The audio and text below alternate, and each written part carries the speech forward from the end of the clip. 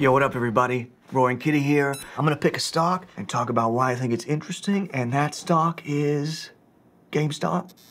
The first trailer for Dumb Money, the upcoming comedy about the real-life YouTuber who took on billionaire hedge fund managers with a short squeeze of GameStop stock, is here.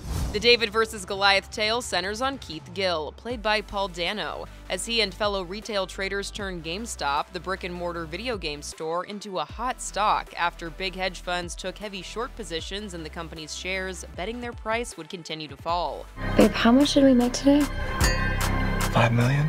How much did we lose today? $1 billion. The trailer sees Wall Street fight back, and Gill find himself in the middle of an internet stock trading frenzy. As his posts on Reddit's Wall Street Bets forum start blowing up, so does his life and the lives of everyone following him. Retail traders always lose. You've been served.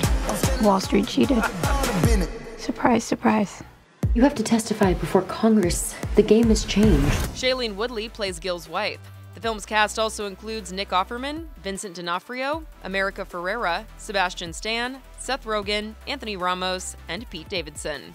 Dumb Money is set to hit theaters on September 22nd.